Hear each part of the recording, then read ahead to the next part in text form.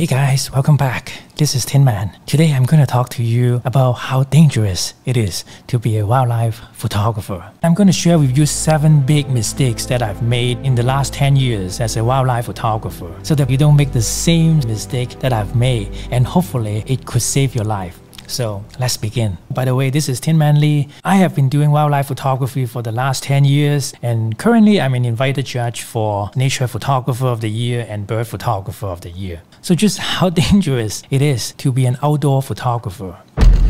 So recently there were 2 bear attacks. If you're going to see bears, definitely go with a group of friends. You should always carry bear spray. And if you are going to places like Alaska, definitely hire a professional bear guide. From talking to a lot of professionals who have experience with bears, they are more aware of black bears than grizzly bears because black bears are just more unpredictable. So I have to tell you one of the most dangerous moments, not happening to me, but to some of my photographer friends near me in Alaska. When you are wading in water, sometimes it's not rock that are underneath, it could be mud. And there are places where the mud was really sucky. When you put your feet on, it gets very difficult to lift your feet because it can pull you down. I don't know if you guys have watched the new Predator movie where there was a scene when the main character was stuck in those sucky mud. And indeed, I heard that some people died because when they got stuck in the mud, they couldn't get out. And then suddenly the tides come in and they just got drowned. What happens is when you step in, all your weight is on one foot and then the mud sucks you in, and when you try to lift your feet, you lost your balance, and so you fell down. And once you fell down, you can never get back up again because both of your feet now are stuck. I saw some of my friends photographing a bear from a distance, and the bear keep walking closer, and I was like, how come they are not moving away? Because the bear seems to be getting closer. And later the bear just walked towards them a little bit and walked to the other direction. And later I asked them, like, what happened? And then they told me that they got stuck in the sucky mud. So how do you avoid that? Is to keep moving your feet very quickly. And I would say that when you feel like the mud is sucky, you just keep moving. You can't just stay in one position because every second you delay yourself, you get sucked down a little bit more, and it's much more difficult to get back out. I did an interview with an experienced professional bear guide. You can check on the link below. Moose kills more people in Alaska every year than bears. So be very careful when you're photographing moose, especially when they're in the mating season. When male moose are fighting with each other, for the ladies, if one of them lost the fight, they are so angry, they may see you as a target to attack you. So is it dangerous to photograph in cold weather? Deep snow can be very dangerous. One year I was driving in Yellowstone. I saw a river otter near a river and snow was falling. The forest was beautiful. I can foresee a beautiful photo. So I quickly parked my car. I got out of the vehicle. There was a slope before I could get to the river. So without any hesitation, I sit on the snow and just slide myself down to get a photo of the river otter. Unfortunately, the river otter has already gone. I had to climb back up. The slope was about 7 feet high to get back onto the road. And every time I stepped 2 or 3 steps, I slid down. I repeated quite a few times and I couldn't get back up. And that's when I realized that, oh crap, there were not really many people driving on the road. And even if they're on the road, they would not see me. It was late in the evening and I may be stuck there for the whole night and I would probably die. But fortunately, I was with my friend Devin, and Devin was a lot more agile than me. He was down there as well and he was able to climb back up. He tried to pull me up for a few times and I still couldn't get back up, and at the end I just backed up for 20 feet and then I just sprint towards the slope and then just jump up, and then he held my hand and pulled me up there, and that's how I got out. If I were to do it again, I would make sure that I would go with a friend, and second, in those places there were no phone signals, so you gotta have some device that can get satellite signals, such as the InReach device. I think the new iPhone may have those lights surface in the future. One thing that is very important about deep snow is you don't know how deep it is, and you don't know if there are any other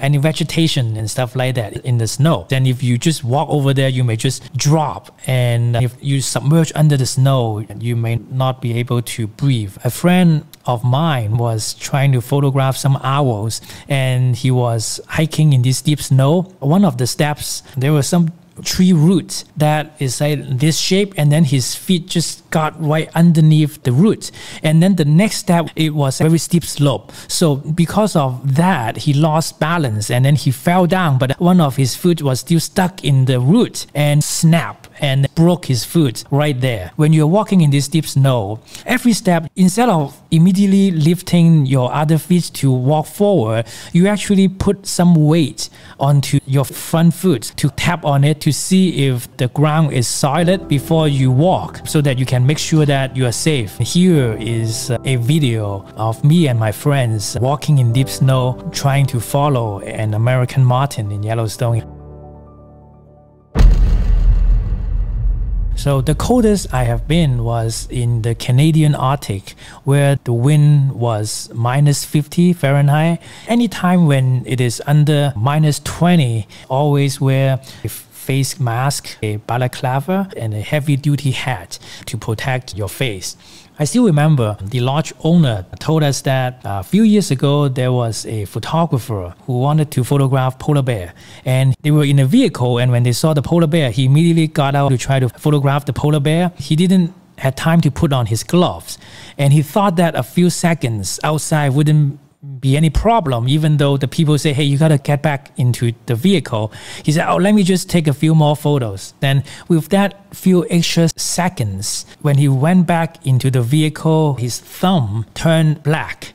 And later he had to be airlifted to the nearest hospital to have the thumb amputated. So that is how serious. So what can you do in this kind of cold weather? Of course, clothing is very important. You just have to wear lots of layers. And I would wear something called bib on the outer layer instead of just snow pants. The reason is when the wind was blowing, the wind can blow from underneath your belly up, and it got really cold. So with a bib, it blocks all the wind from there. When I was photographing wolves with a few friends, and we were waiting for the wolves for hours and hours in the snow, I was freezing. The hand warmer turned wet and it didn't work.